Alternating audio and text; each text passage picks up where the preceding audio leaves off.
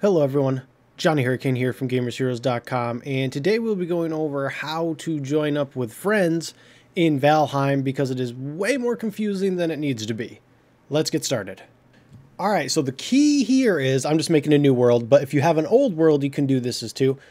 You want to click on the world and then click Start Server, and then you can put your password in, whatever it's going to be. But if you don't click Start Server, it's going to be a private thing for just you. You can't invite friends. So click Start Server, and then if you want a password, start the password, and then click Start.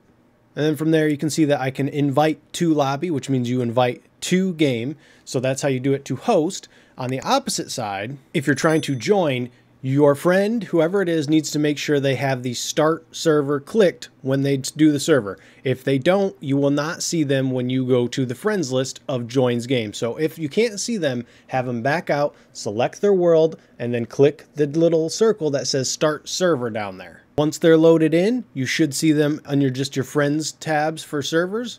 Connect. If there's a password, obviously put the password in, and from there you should be able to play together. I know it's really confusing. I don't know why, but that's how you do it. Anyways, if you liked what you saw, got what you needed, like, comment, subscribe. See you guys in the next video. Later, Gators.